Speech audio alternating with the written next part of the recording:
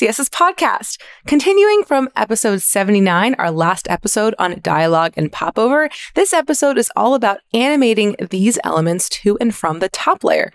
We'll cover transitions and keyframe animations of the popover attribute and dialogue element, their backdrops, and give you the properties and @rules that you need to elegantly present and dismiss these components. Totally. At a high level, the terms we're going to be discussing are things like allow discrete, at starting dash style, overlay, and 3 selectors, :modal, :popover dash open, and : backdrop. We'll dive into each of these, their relevance for animating dialogues and popovers, and after this quick commercial break, just kidding, we don't have those here. But I mean, background on top layer. So let's do a little bit of a background on top layer in case people in the last episode forgot it, or maybe it's been a couple weeks and whatever, you're in your car, you're like, whoa, it's top layer. Can you give it a little breakdown of what that was? Of course. So again, as Adam mentioned, definitely recommend episode 79 if you want to hear a little bit more about the top layer and the elements that live inside of the top layer.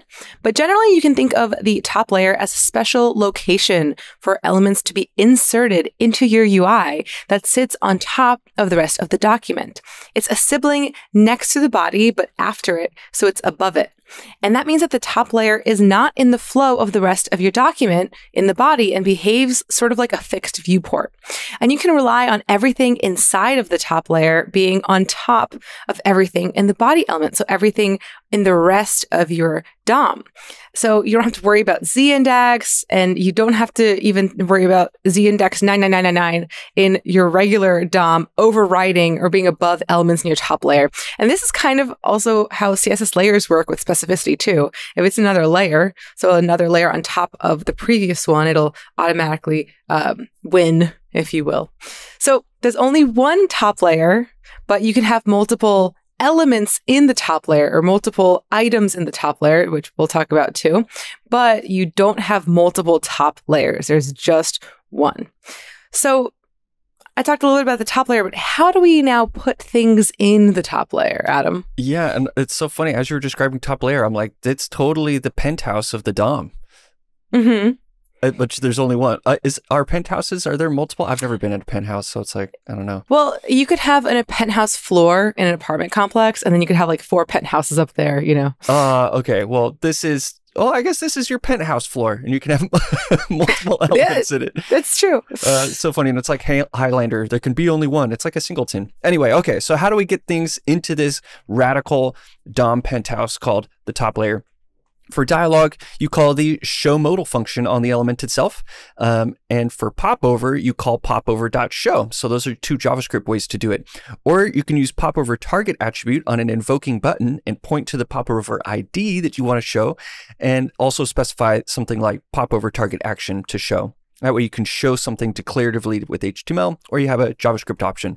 And fun note, you can also hide a popover declaratively with popover target action. So just like you can specify that to show, you can also set that to hide. So anyway, it's just fun declarative ways to do that. And stuff that's been shown this way is :modal. So we mentioned that pseudo class earlier, and this is because the way that it works, we talked about modal in the previous episode, but modals also get a backdrop pseudo element, which is something that we can animate, right? You don't want to just animate the card that shows up in top layer. You want to fade in this whole backdrop. Maybe it blurs things and stuff like that. So once you get things in there, there's a new stacking context inside of it, but it's ordered as items are added. So that's why Yuno's mentioning z-index. It totally doesn't really matter anymore. Once you're in this top layer, the most recently added items are added on top.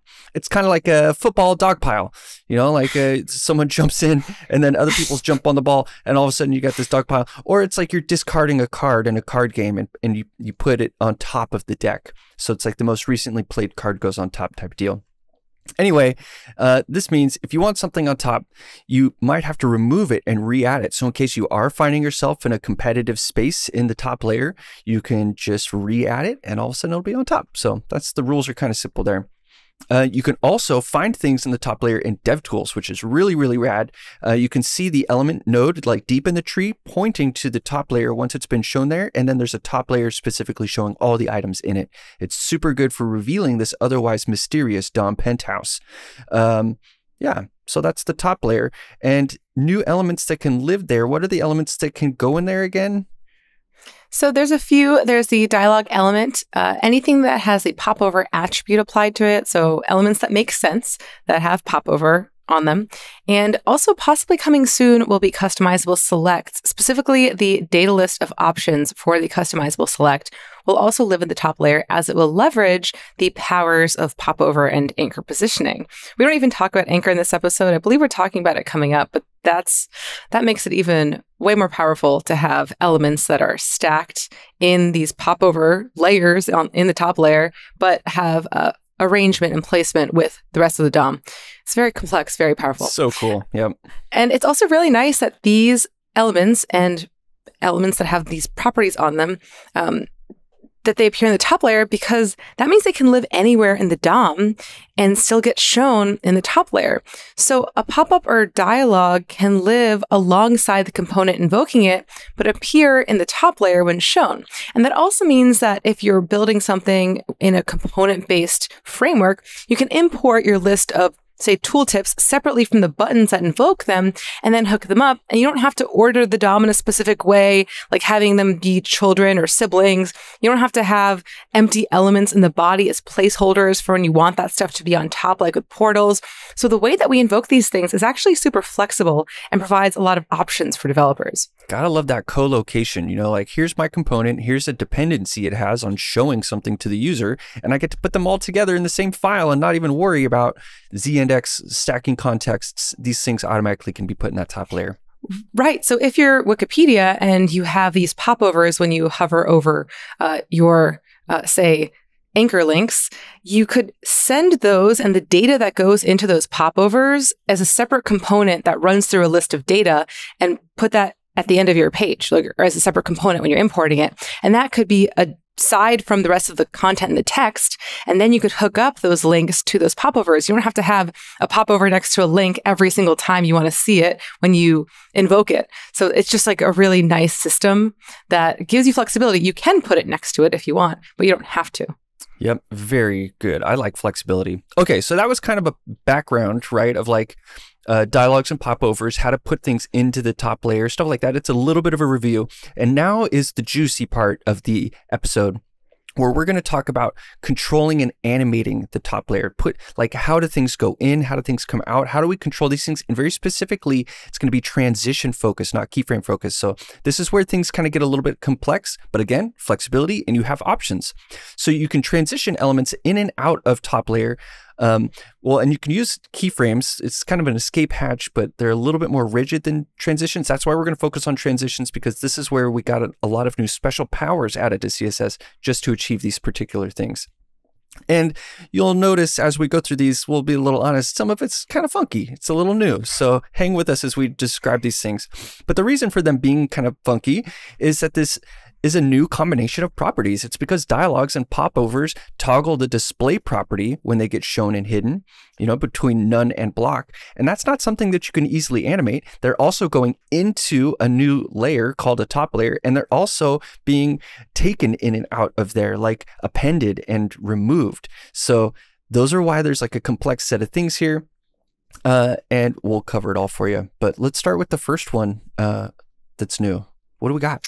Yeah, so first let's talk about transition behavior. And this is a new property that allows for control when you're animating discrete animations, like discrete properties. And this is things like display, visibility, and overlay. It's also things like blend modes or other values that don't interpolate between two states. So let's say you write something like transition display 1 second ease. Right now, without transition behavior, that won't animate anything because this display property is discrete. There's no in-between states from display block and display none. It's not like a color. It's not a numeric value. So the browser doesn't know what to do in between one state and another. A discrete property is exactly this. It is a transition that flips immediately.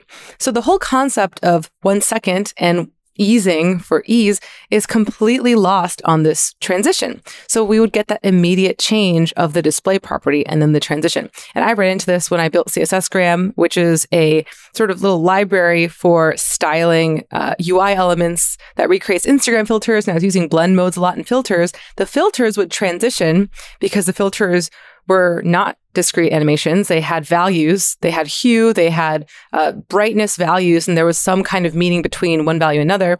With things like blend modes, like mixed blend mode or background blend mode, it was just on or off, or the type of blend mode. So you can kind of fake it, but it was like you saw a clear shift. So now there's this property called transition behavior. And when we add transition behavior, we actually change how the browser transitions these values. So if you used transition behavior and you set transition behavior allow discrete, and you also want to make sure this value is underneath the transition shorthand if you wanted to apply the full transition, because it can also be placed in the shorthand. So you can write this same thing as transition display 1 second ease and then allow dash discrete in the shorthand. So you can do it either way, where you set all of your transition behavior, just like transition duration, in your element. So you need to make sure that's after the rest of the transition, or you can do it inline. After every single discrete property that gets transitioned. So now the transition will wait for the now the browser will wait for the transition to complete to flip to the display from hidden to block or however you're animating, so that you can actually see something moving in that timeline is coordinated with other transitions.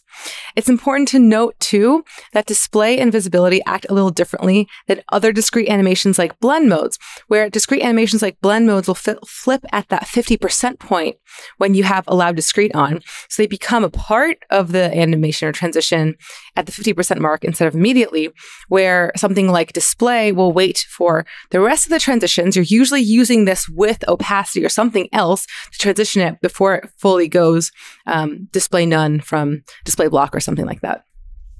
Yeah, nice. Okay, so normally if you try to transition display, it just does it immediately. And that's kind of why I like to think of allow discrete as sort of like deferred flipping.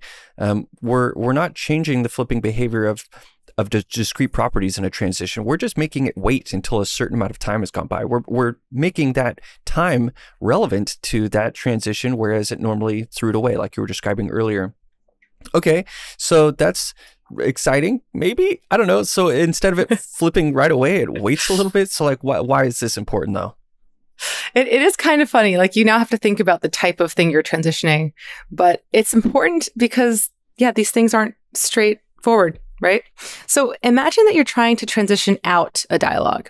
You want it to fade out before it becomes display none. So with transition behavior, you can match the exact timing of when the opacity animation completes to when display none is set. And previously you couldn't do this. Like, you'd have to use animations with keyframes or something. Or use JavaScript to do this. But now you don't have to worry about that anymore, and you can just use transitions, which are a lot more straightforward. So whether you're transitioning an element in or out, and there's a display or visibility style change to be transitioned, transition behavior allowed discrete is smart enough to change the property at the right time. So either setting it right away so it can fade in, or setting it to display none after the opacity has gone to 0 to fade it out. Cool. Okay, so like a keyframe version of this, which like 0%, it would set display to block, and then I would animate from 0 to 99%, and then at 100%, I'd change display again. So that's like if I wanted to hand manage discrete properties flipping, I'd have to write these kind of awkward keyframes. But transitioning is nice because I can interrupt these things and then I don't have to write these weird keyframes. Okay, so that's pretty cool. I like enabling transitions to be like on an equal playing field as keyframes. Like I want transitions more because it's so nice that transitions can be interrupted. You could catch one of these halfway, a dialogue halfway disappearing, and you're like, no, come back. And it would slide back up elegantly without any visual snapping, like keyframes would do. Keyframes would like reset the entire animation and play it from the beginning to the end. And transitions, they can be interrupted, which is really cool. Okay, so let's talk more about the syntax of transition behavior. You mentioned it a little bit here, but you can either put this in the transition shorthand or use the longhand transition behavior. And if you put it in the shorthand, it works like other transition properties. You can put a comma-separated list of things you want to transition. And at the end of one of those definitions, you can say allow discrete. So this be like, change opacity 0.3 seconds, ease, allow discrete. Or in this case, that's not that meaningful. So we'd say display 1 second, ease, allow discrete. So now you're specifying in that shorthand. Or you could use the longhand. And really the hot tip, like you mentioned earlier, is you might want to go with the longhand. Because you could set it once and set it for all of the transition properties, which might be good. Or you can make sure that it doesn't get overwritten by the shorthand, because that shorthand will set defaults that don't include allow discrete. So make sure you're kind of managing those appropriately. Una has a really great demo in her article called 4 New CSS Features for Smooth Entry and Exit Animations, where she clicks a delete icon on a card, super classic. The goal is to fade it out and then remove it, which is pretty typical of a delete action. And transition behavior allow discrete is used to remove the JavaScript code that was otherwise used to manage that, just so that when it changes out to opacity 0, it then gets to set to display none. And it's good stuff. You get to co-locate the sort of management of the display property and the transitioning properties all in one spot. Pretty cool stuff. Yes. Another thing to note too, like when we talk about applying this everywhere, is this does not work if you're trying to apply this as a global, like on the star selector, because of the specificity of the shorthand for the transition versus the transition behavior allow discrete. So if you're thinking, oh, I can just apply this to my entire page by putting transition behavior allow discrete on the star selector, it will get overridden by the shorthand of transition because of specificity, because it's later on. Usually you're using classes resolution. Or other things. Yeah, exactly. Cascade resolution as well. So just kind of keep that in mind. I know that it might be a first thought that you have of, oh, I want all of my animations to be discrete now, but it's not that straightforward if you wanted to apply it everywhere. Nice, good tip. So that is great for exit and entry animations, orchestrating the display property to flip at the right time. But there's also a new @rule that you need to establish where an animation should start and animate in from in scenarios where an element is being added to the DOM. And that is called starting style, or @starting-style. And these are styles for explicitly telling the browser what styling to start with when the element is added, which then it can transition to the normal styles of the resting place of the element. And you need starting style because we need a way to tell the browser what the styles of that element are, which haven't even been drawn to the DOM yet. So where it's animating in from, what the initial styles are that you're going from, and the to state is the base styles of that element. So that's kind of what starting style does. It's the pre-style stage. Yes, I think of it like an animation lifespan of an element, like a character on a stage. You have the enter stage, but it's like, what side of the stage are you entering from? And starting style lets you say, like, start from the right side of the stage, or whatever they say. I think there's a nomenclature for that, like stage left. Start on stage left and enter stage. And then when you're on stage, that's your resting position that you were talking about, like your natural state. And then there's exit stage. And then you say, which side of the stage do you exit to? So @starting style establishes where to begin when you're transitioning from not being in the stage to entering the stage. And on stage is the resting state, and exit is how it removes. So the syntax for this would be something like @starting-style, open up your curly brackets. You'd write a selector, open up your curly brackets, and write a rule like opacity 0. It's also good to note this works with nesting, so you don't have to write that additional selector in there. You could just say, like, inside of your card style, @starting-style is opacity 0. And then its default style is opacity 1. So then anytime you add a card onto the stage, it would start at opacity 0, because that's the starting style, and transition itself to opacity 1 in a nice little clean declarative way. So what's new and why this is all important is because it's helpful with transitions and not keyframes. Remember, keyframes can do most of this stuff if you hold its hand really tight, but this is transitions. And so much of this it needs to happen with dynamic transitions because, well, we're going to talk about, we're setting display none and block on dialogs and popovers. We're appending them and removing them from the top layer. And we needed these new strategies for dealing with this. So these 2 new features we just described are for animating and, well, transitioning to and from that top layer we keep talking about. it only took us, 10 minutes to get here to sort of like finally 20 tee up these things. Or wait, 20? Oh, yeah, we're at 20. But, I think it was worth it as we like lay out the problem space, tell us what the tools are that we had, and then kind of go into what we have now to tackle these problems. Right. So I really like that stage analogy, by the way. That was a really good one where Thanks. you're entering from. I like that. So for example, if you have transition behavior, it's critical in animating to and from the top layer because of what you're likely animating, and that is display. So consider how going in and out of this magical top layer is a lot like adding to the DOM and being removed from it. In this mindset, both starting style and transition behavior support the animated end result. They really work hand in hand. So starting style lets you specify how the popover or dialog enter the stage / top layer in this style, the pre-styles, while the transition behavior set to allow discrete allows the timing of the overlay or display transition animations to switch properly from display none to display block and from those values. So there might be a new word that I just dropped there. That was overlay. This one is special, and we want to cover it. It's special because you can't style overlay.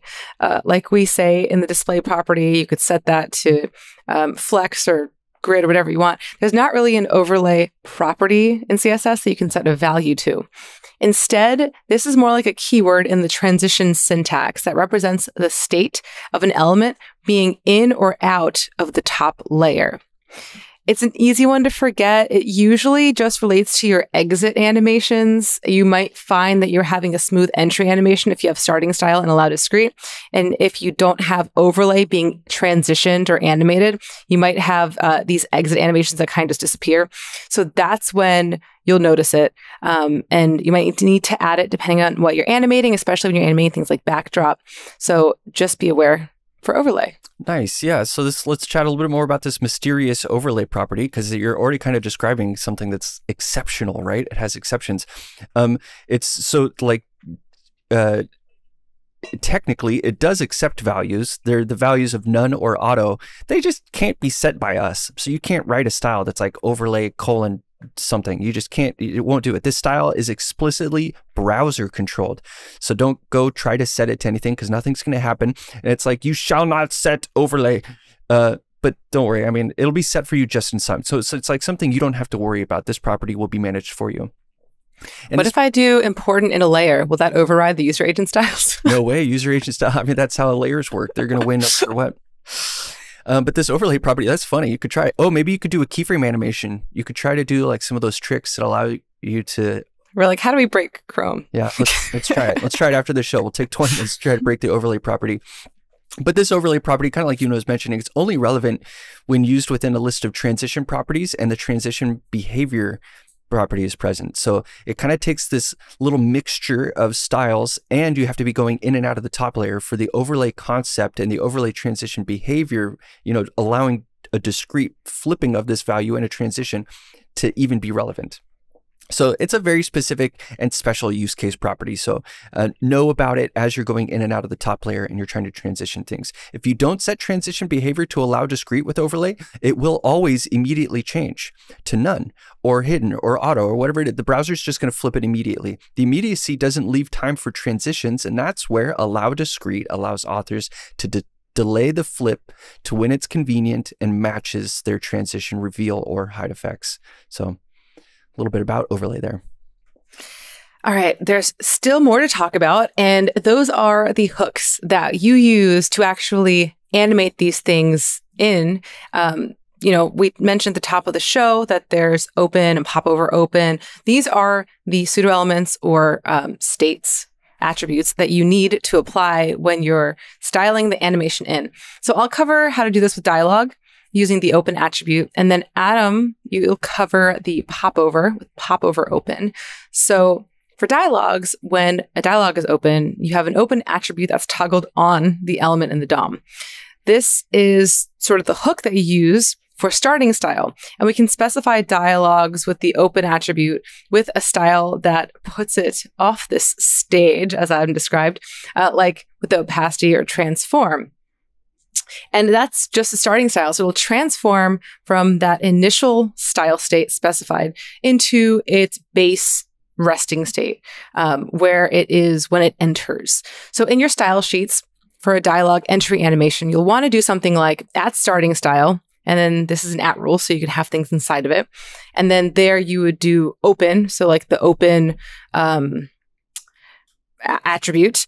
Or if you're also styling backdrop, you would do open : backdrop. So the backdrop pseudo element on an open state, and give that opacity 0, because you're saying that this is my initial style that I'm animating in from.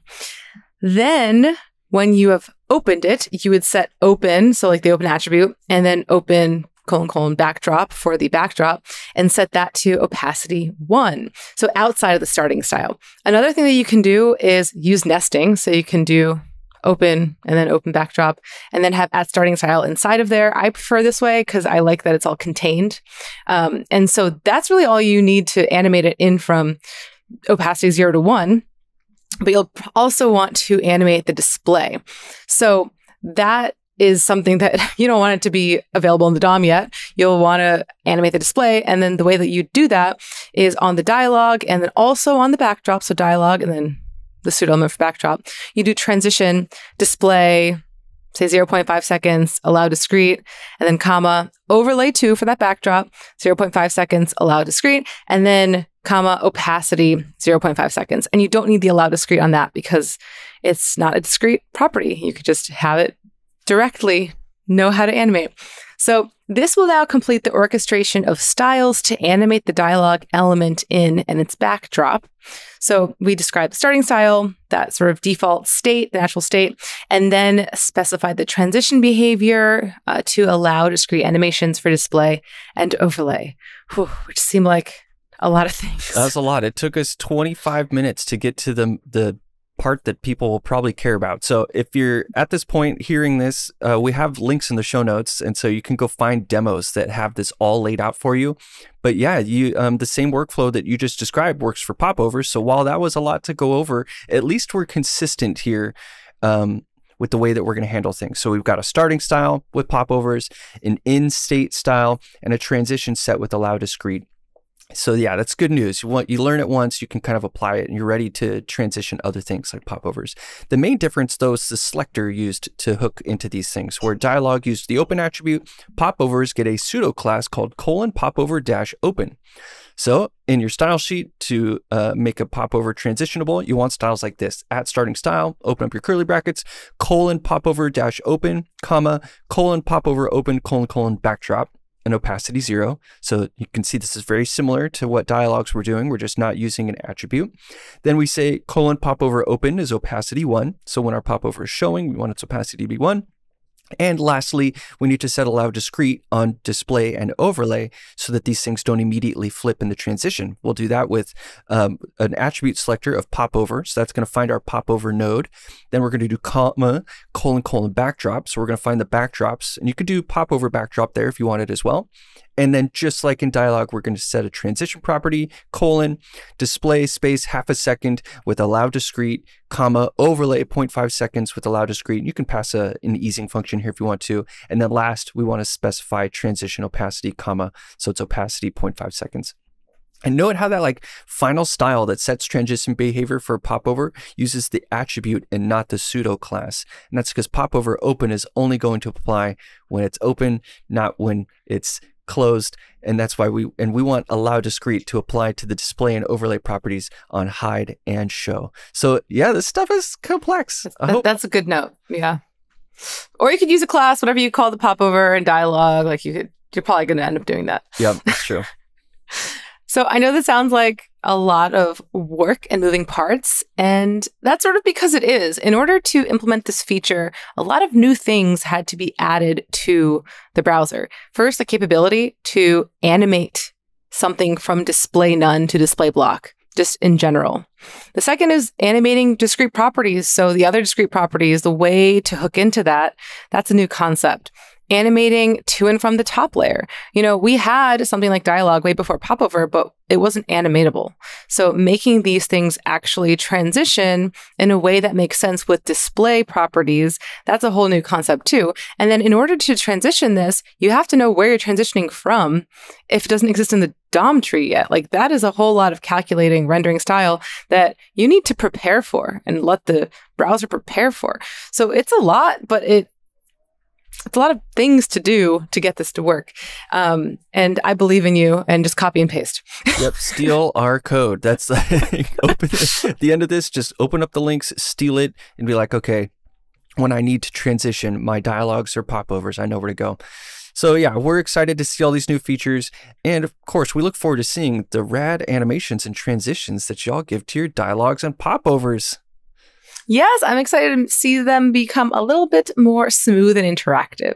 So thank you for joining us today on this journey. We went through a bunch of detail on how to animate your dialogues and popovers. And we came up with the term the DOM penthouse, which is just funny. I mean, like what element wouldn't want to be in the DOM penthouse? It just sounds... I'm into it. All right. And y'all, if you have any questions about transitioning popovers and dialogues in and out of the top layer, hit us up on Twitter or Mastodon or wherever you can find us. If we got your CSS questions. We love answering them. Just tweet us and we'll get your back. Yep. I'm Una. That's at UNA. I'm at Argyle Inc. ARGYLEINK. And your question could help more than just yourself. Yes. Also, if you liked this show, if you liked our previous show, if you want to support us in general, please just give us a little review. Take 3 minutes out of your day. Tell us what you liked about the show on whatever podcast app you're using, because those reviews, those ratings are how other people discover our show for it to pop up for them as well. Oh. And we appreciate it. Thanks, y'all. We'll see you around. Bye.